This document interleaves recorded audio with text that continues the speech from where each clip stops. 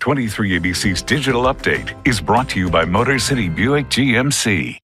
Hello, I'm Danielle Kernkamp. Here are some of the top stories trending locally. If you drink almond milk because you cannot drink regular milk, you're going to want to hear this. Almond Breeze recalled more than 145,000 half gallons of its vanilla-flavored almond milk because of suspected dairy milk in them. One person has had an allergic reaction so far, and the recall spans 28 states. The use-by date on the recalled milk is September 2nd. You can return or exchange it or write to Almond Breeze for a refund.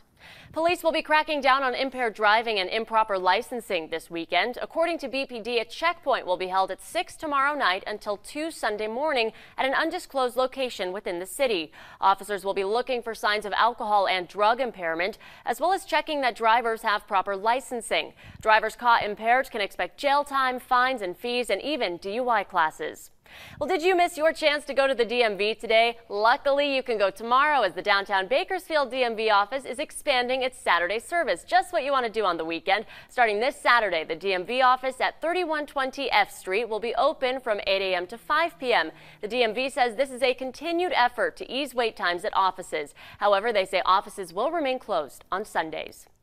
And I'm Allison Gargaro. The heat wave continues today and into Saturday, but a break is on the way. Sunday and Monday down to 98 degrees. That's all due to a fresh breeze that's making its way into the county. The mountains will actually be sunny and in the 80s this weekend.